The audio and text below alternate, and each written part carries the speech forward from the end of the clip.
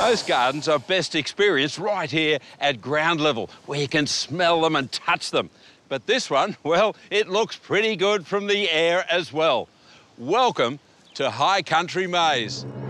This spectacular collection of formal gardens and rolling lawns showcases just how magnificent a private garden can be. With kilometres of hedging, thousands of plants and precision topiary, High Country Maze remains the family home of its creators, Dean and Tracey Shipley. Pleased to meet you. You too, Dean. How are you, mate? Yeah, excellent. Wow, what a magnificent sight. And the mountains, the whole scenery here is truly beautiful. So you're a hairdresser. I am. And a plumber. How did you end up creating this garden? Just a passion, I think.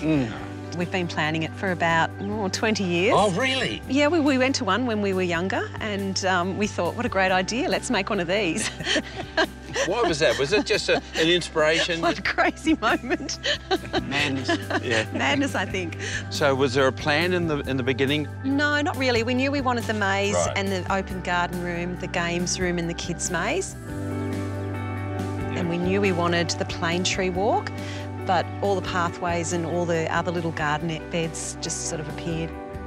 The 6-acre property is more than just a giant maze. There's plenty of detail to explore, like the pixie faces, sculptures and stunning natural artworks. Who does the pruning, I guess, Dean? Tracey does the pruning of the roses. All right. I do the hedging. I do all the pretty stuff, the stuff you get credit for. And this mile of hedging. So how many plants in the hedge again? There's 2,500. And how many buxes? 6,000. 6,000 buxes. Tracey probably planted 5,900 of the box hedges Well done. I did. on her knees. Yeah. My knees. I just used the string line and the paint and marked it out. So what are some of your favourite areas in the whole garden? Oh, well, probably the heart garden. It's because Dean designed that for me.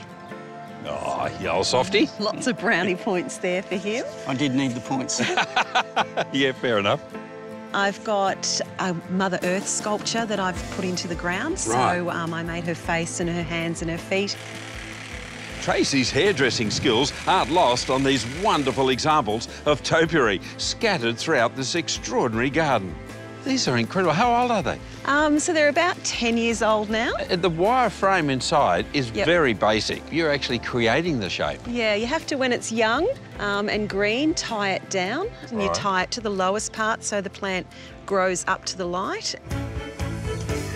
Now the showpiece of the garden is obviously the maze.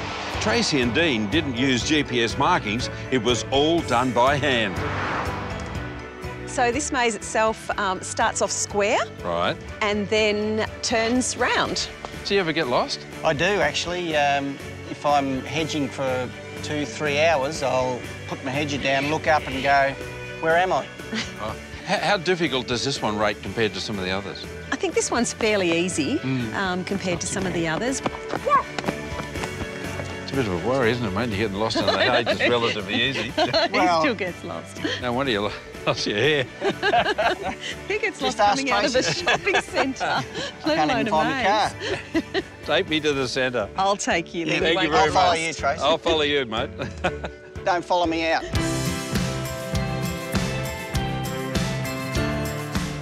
So we're near the end yet? Oh, yes, here we are, the centre of the maze. It's amazing. We've got to get out yet. Lucky you had me here. Look, it's huge. It's fantastic. I've just got to congratulate you both. You know, what started out as a dream has become a reality, and you've driven that with passion. All right, Good luck. find your way out. We'll let you go. Not a problem. Not a problem.